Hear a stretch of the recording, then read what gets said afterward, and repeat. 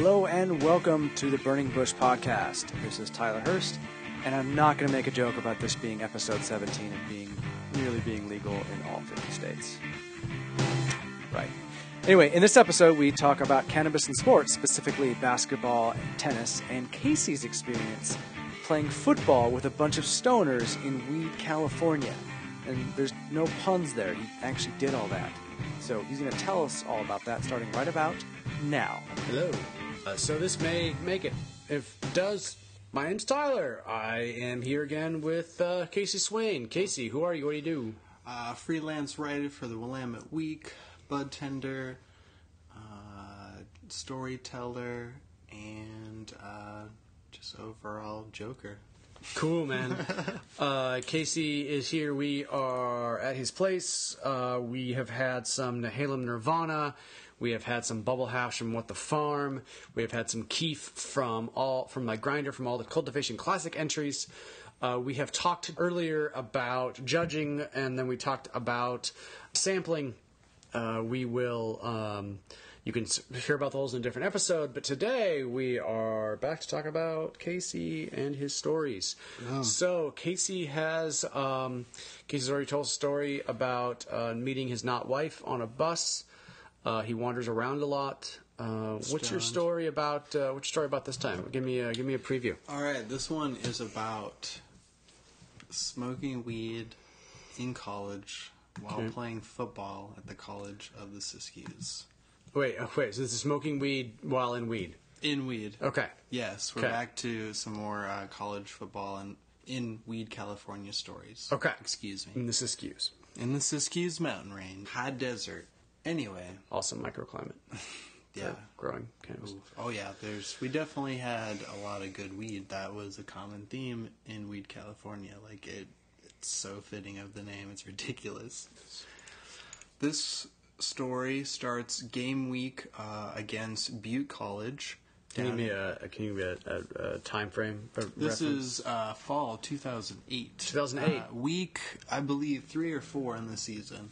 So we're getting in there. Okay, so this is September? This is around September. It's late September, early October. Still pretty warm out. Okay. Games are in the afternoon, daytime. So we're going to play Butte College out of Chico, California. Okay.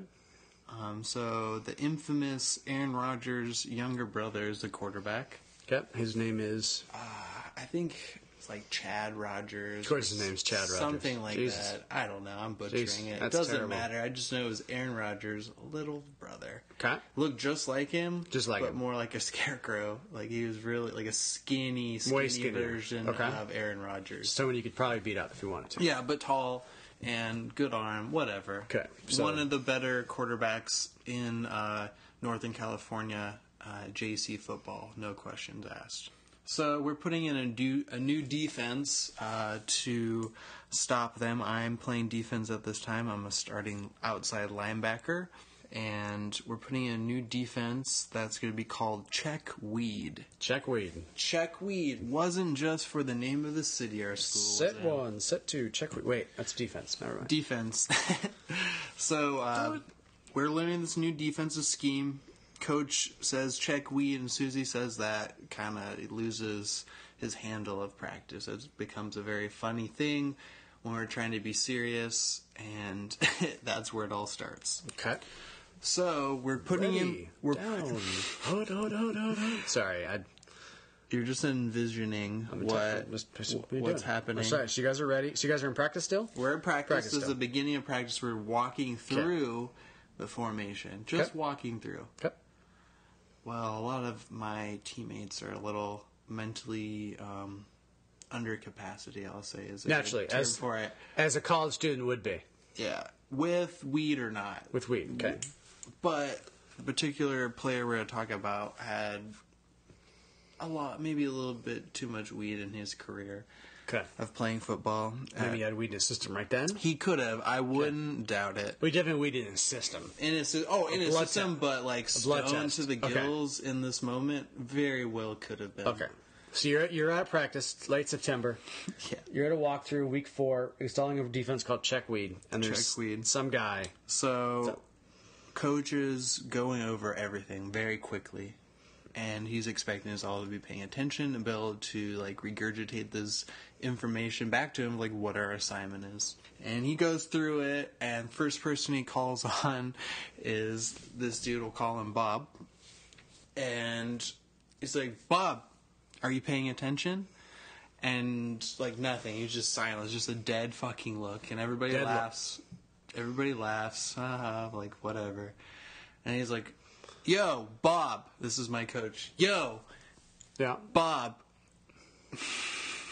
And he's like, got his attention. Yeah, okay. Everybody's attention. We're quit laughing. All right. It's like, hey man, did you know it's puff puff pass? And Bob says, without any hesitation, I don't pass, coach. And that's when everybody exploded with laughter. Except for my coach. Yeah.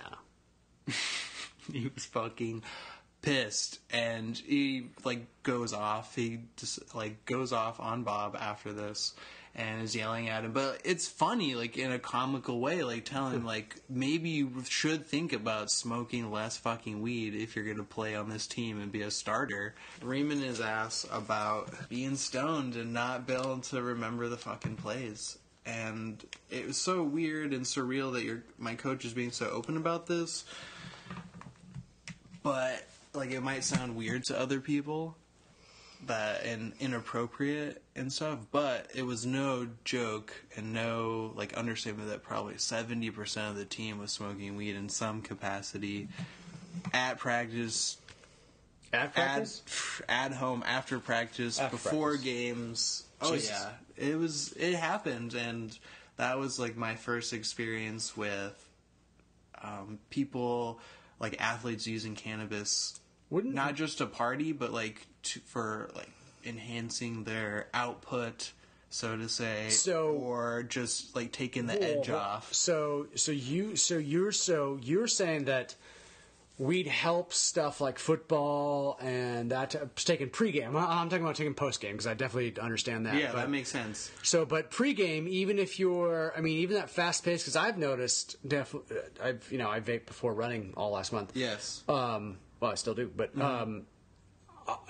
fast sports. I was high playing tennis once, and I was terrible at tennis because I couldn't keep up with the ball because I was too high. Mm-hmm. But I can run really well. So football seems more like tennis than it does running, even though it includes running because you have to worry about reacting quickly. Oh yeah, that like reaction time. Yeah. It really depends on what you're smoking. Okay. It depends on the athlete. Okay. And I'm not saying every guy was doing it before. No, I'm just curious. Yeah, but a good chunk, and I always that was when I really started getting interested in it because some of these guys are all conference people. Yeah.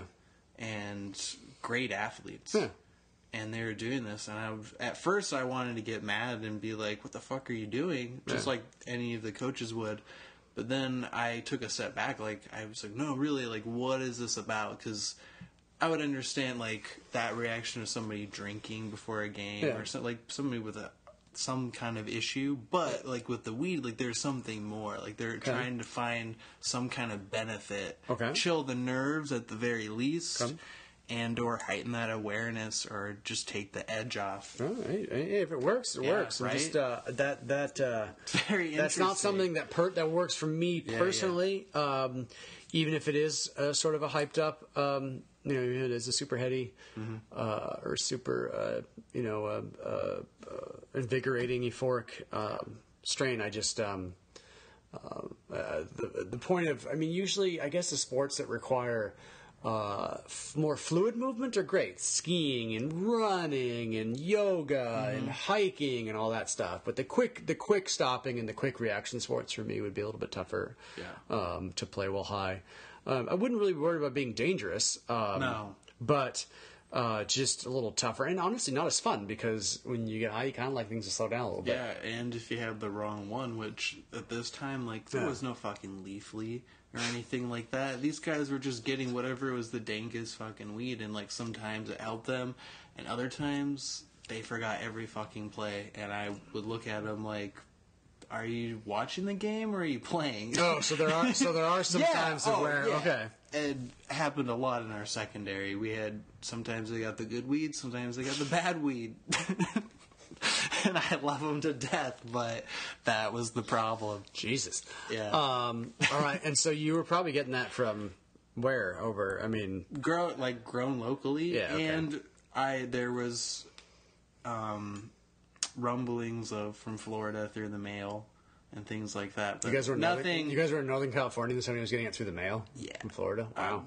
Yeah, but this was all almost 10 years ago, and so there's some, No, or it's 8, 9 years. 2008. Yeah, 2009. Well, this is my second year. I'm dating back to my first year in 2007. Okay.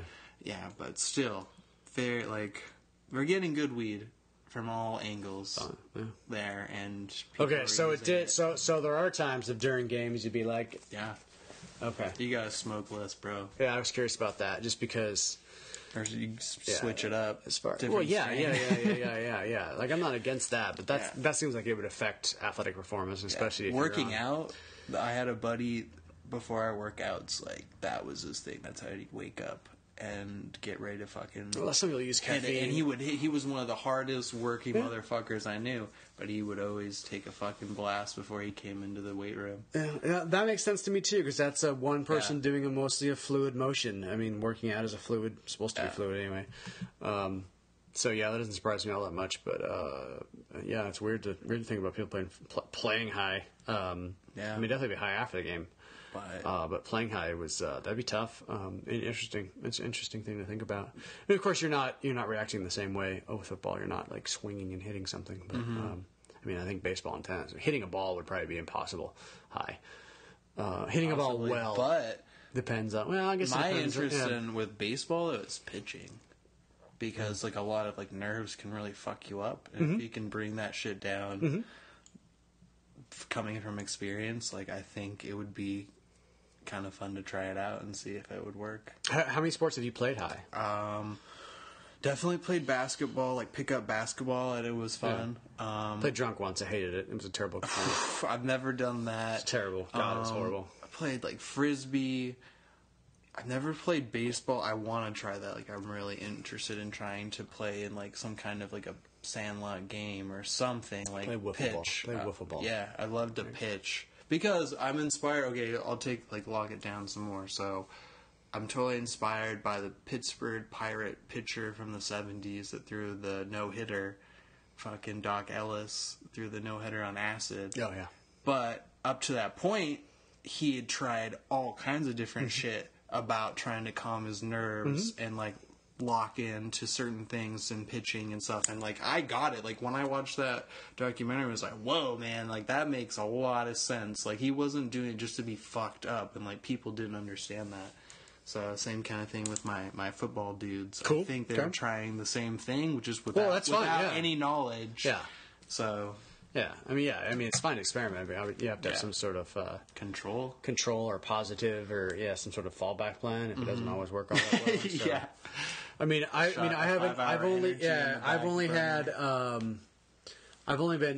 been sort of high playing a bunch of sports, but only super high running. Basketball was fun. Basketball it also was harder. I could see passing wise, I felt like I was more in tune with that kind of shit. The flow of the game for sure.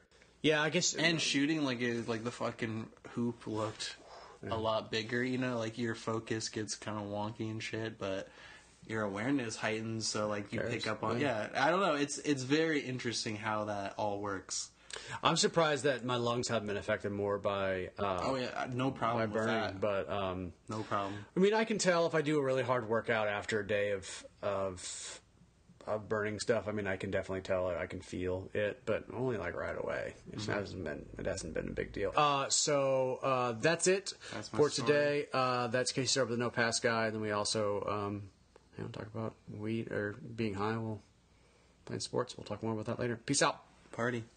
Thank you so much for listening to another episode of me and Casey talk about cannabis. It's super awesome to have so many people interested in what we're talking about. So thank you again, and peace out.